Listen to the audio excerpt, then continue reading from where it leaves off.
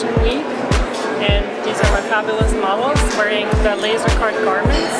And the laser cutting this season was sponsored by Trotec Canada, who allowed me to use their amazing technology for laser cutting of these beautiful outfits.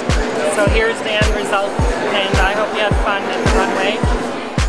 I'm here at Trotec working on my Spring-Summer 2017 collection, and I'm using the laser cutter, which is really allowing me to boost my creativity and create designs that you could never possibly create by hand because they're very intricate.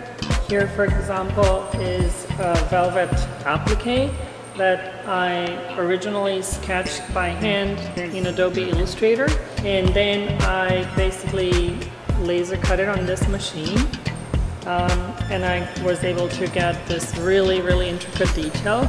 Although I have been designing for about 8 years, I've only used laser cutting in my last 3 collections probably, so I'm slowly experimenting with new materials. So last season I've used the gold foils materials. Now I'm looking at glitter foils, the velvet applique material, and also I've got some plexiglass ready to laser cut. So I'm really excited to see how this is going to turn out.